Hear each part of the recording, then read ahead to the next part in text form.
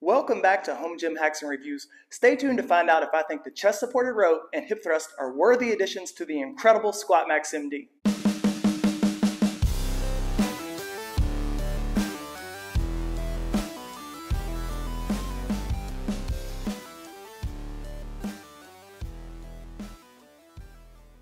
I ended up liking the Squatmax-MD so much, I got every add-on that is available. Within days, the row and hip thrust arrived via UPS, on time, and in excellent condition.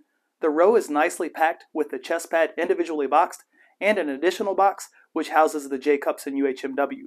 No directions were included, but Brian has a YouTube video on his website showing assembly. However, most everything is pretty self-explanatory as there aren't many pieces. The chest pad is 18 inches by 11 inches and 2.5 inches thick. The pad has a nice density that feels comfortable and firm compared to what a cheap pad looks like and feels like. The pad gets bolted onto a bracket, and I chose to have the Squatmax logo at the end with the settings, although it can go either way. Having an extension on the end of a socket wrench will make getting to and tightening the bolts easier. Brian had some foresight and included holes on both sides of the Squatmax so the J-cups can go on either side. Each J-cup is bolted on with 2 bolts, and the available surface space is about 3 inches, so the J-cups will hold fat bars. The UHMW has 3M adhesive, and it's a 1/4 inch thick.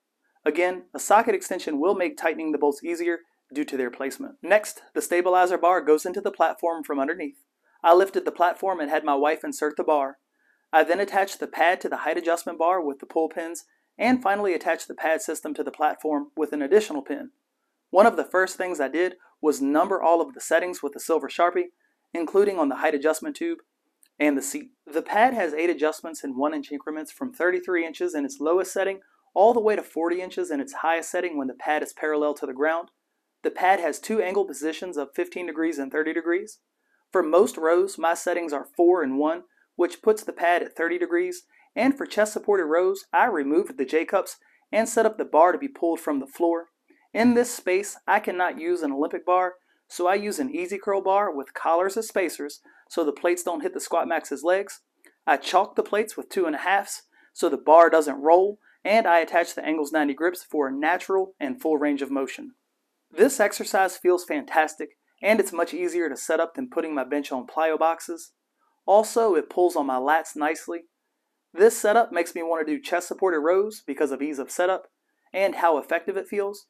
The pad also works great for dual dumbbell chest supported rows or 1-arm dumbbell rows. The pad also serves as a great place for 1-arm preacher curls.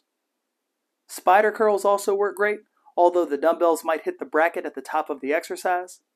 The pad feels awesome for incline dumbbell curls and chest supported flies to hit the rear delts and upper back. I'm not a big fan of the dumbbell pullover, but it works here. And the pad can serve as an upper back support for dumbbell presses and flies. If you don't have a seated bench, the pad can be adjusted and a flat bench can be moved against the Squatmax for seated dumbbell overhead presses, or a flat bench can be moved perpendicularly to the Squatmax for back supported lateral raises or bicep curls. With the pad in the 15-degree incline position and the deadlift bar in place, the Squatmax can be used for the reverse hyper exercise. I added plates on the hip thrust pin to further secure the deadlift bar. A band can be attached to the stabilizer bar for banded reverse hypers. The chest supported row system sells for $300, shipping included, cheaper than similar rack mounted options. Next, the transformer pin, which is included with all new Squatmax purchases, can change the muscles emphasized while performing belt squats and even lunges. With the eyelet closer to my hips, the load is transferred backwards compared to when the belt is connected into the top of the loading pin.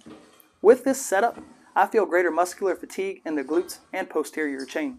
With the eyelet on the other side of the loading pin, the load is transferred farther away from my body, resulting in the load placing greater demand on the front of the legs and changing the Squatmax to an exercise that feels more like a front squat. I definitely feel greater muscular fatigue in the quads when the pin is in this setting. The only downside I have found with the transformer pin is the loading pin seems more likely to turn on me, but connecting the band seems to help. I left this out of my comparison video, but I want to mention that with the close stance inlay on the platform, the Squatmax is a great place for marches. These feel great for my lower back, and marches are a great way to warm up. Also, if you have 2 Henny belts, or in my case 1 Henny belt and 1 Rogue belt, the belts can be configured into a harness for squats on the Squatmax. The hip thrust pin sells for $150 or $190 if you get the deadlift bar. To attach the pin, remove the black strap from the loading pin, attach the 9-inch nylon anchors, and simply remove the loading pin and slide the hip thrust pin over the guide rod. Bands can easily be attached to the hip thrust. For hip thrusts, I highly recommend adding a small plate onto the base before adding 45-pound plates. I find it very easy to get in. The weight must first be engaged before disengaging the arms, and the arm farthest away may be a bit of a stretch depending on your height. The exercise shown here I see more as a glute bridge because of the shortened range of motion, but it feels effective. However, with the seat connected into the platform on the opposite side and my feet placed on the seat, the range of motion is greatly increased, and this is definitely a hip thrust that feels effective and much more comfortable than using an Olympic bar or Smith machine. Just from filming this segment, my glutes and hamstrings felt extremely taxed, and this is an exercise that has a lot of merit. This can also be performed with one leg at a time. By spinning the hip thrust pin and making sure the nylon straps are positioned as shown so they don't hit the platform, the Squatmax and hip thrust pin can be used for weighted push-ups. When working out solo, this is much easier than trying to stack 45s on your own back, and it's pretty easy to get into position and perform the exercise.